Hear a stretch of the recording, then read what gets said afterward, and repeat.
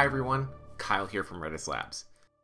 Today we're going to be talking about the specifics of scaling Redis Enterprise with Shards.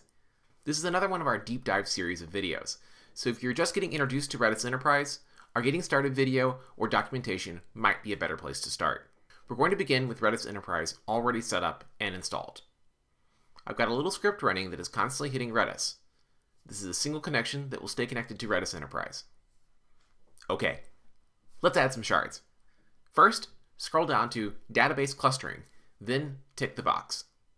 Second, the box labeled Number of Shards will appear.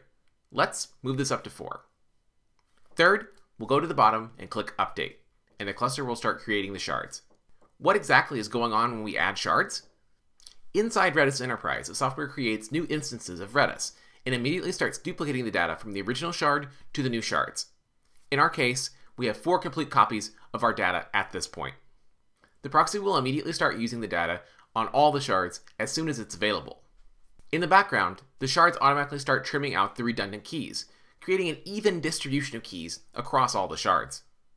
Okay, looking back at our cluster, we can see that it has scaled out to our new shards.